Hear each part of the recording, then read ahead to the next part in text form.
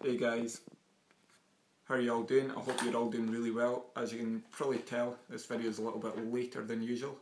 This is currently Sunday night. I've been at a prayer and worship night at church, and one of the things the guy spoke about is really encouraging to me and kind of hits me at where I'm at just now. So I'm going to fire straight in. This is looking at Luke chapter 10, starting at verse 38, and it's called Jesus Visits Martha and Mary.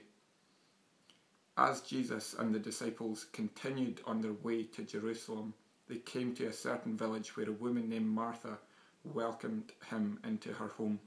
Her sister Mary sat at the Lord's feet, listening to what he taught. But Martha was distracted by the big dinner she was preparing.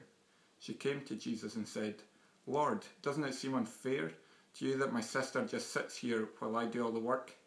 Tell her to come and help me." But the Lord said to her, "My dear Martha, you're worried and upset over all the details. There is only one thing worth being concerned about. Mary has discovered it, and it will not be taken away from her." So one thing about me, a little bit recently, in some ways I felt a little bit deflated just with things going on in my own life.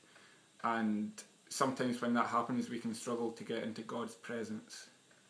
And tonight was a great opportunity for me to thank God for all the great stuff that's going on in my life and to get into his presence and pray about the different stuff going on and things that are upcoming in my life. And that's exactly what the guy spoke about in this verse, speaking about Mary just sitting at Jesus' feet and just sitting in his presence.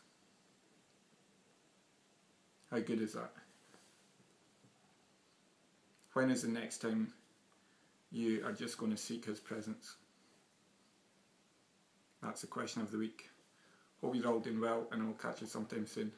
See you later on.